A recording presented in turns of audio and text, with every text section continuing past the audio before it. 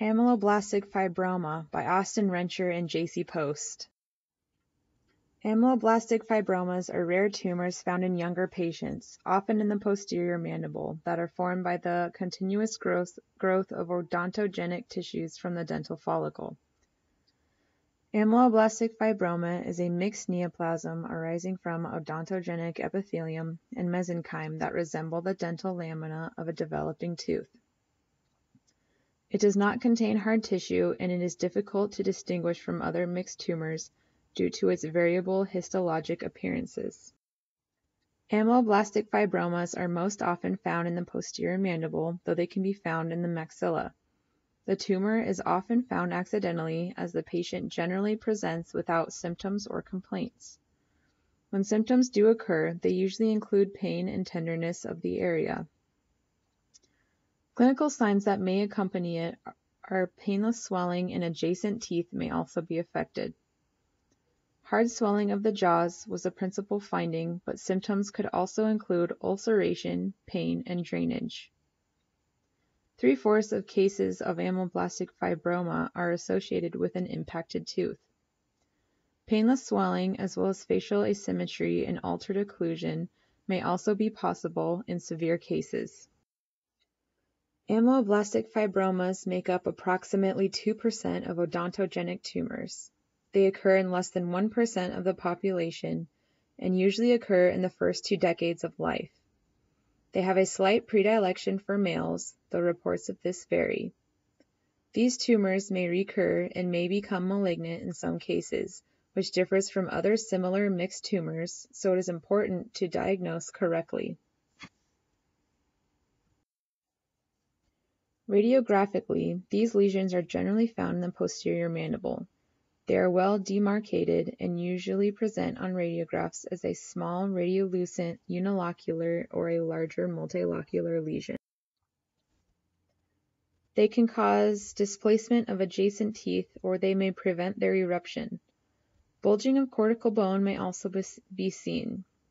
Reports of sizes for this tumor are variable, though the sizes found in one study were from 0.7 to 16 centimeters. Differential diagnosis. The differential diagnosis for an ameloblastic fibroma can include several different lesions.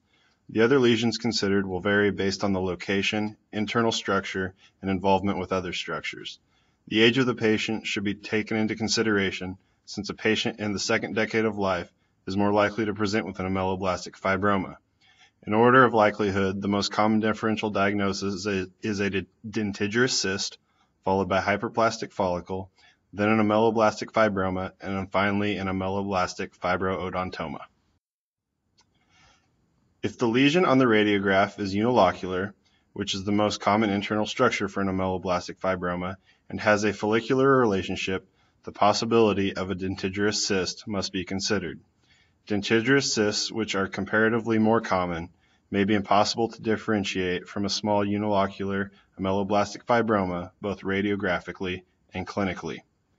Although ameloblastic fibromas are a less common lesion than dentigerous cysts, a biopsy must be taken to arrive at a definitive diagnosis.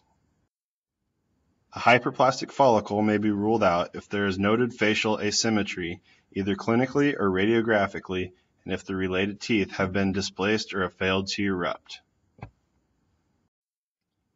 Ameloblastic fibroodontomas are the least likely of these differential diagnoses due to the usual inclusion of hard tissues. However, immature cases may not show evidence of said tissues, in which case a biopsy must be performed in order to arrive at a definitive diagnosis.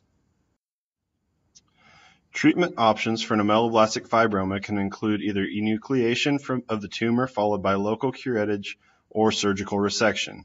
Treatment through enucleation and curettage is usually the best recommendation. The treatment is relatively conservative, which allows surrounding structures, including the teeth, to remain behind. In addition, the recurrence and malignant transformation rates of the tumor are both relatively low. More invasive procedures should be reserved only for larger and more complex ameloblastic fibromas, which are a much rarer occurrence. Treatment should be referred to an oral surgeon due to familiarity and expertise. This ensures that surrounding structures are not damaged and improves the chances of the tumor being completely removed. Clinical signs and symptoms of ameloblastic fibroma include pain, tenderness, and swelling of the associated area, though a lot of time no symptoms or signs are present and the neoplasm is found incidentally on a radiograph. On radiographs, these tumors are most likely found in the posterior mandible. They show up as a radiolucent lesion with a well-defined border and can be either unilocular or multilocular. The preferred form of treatment is enucleation of the tumor followed by curettage.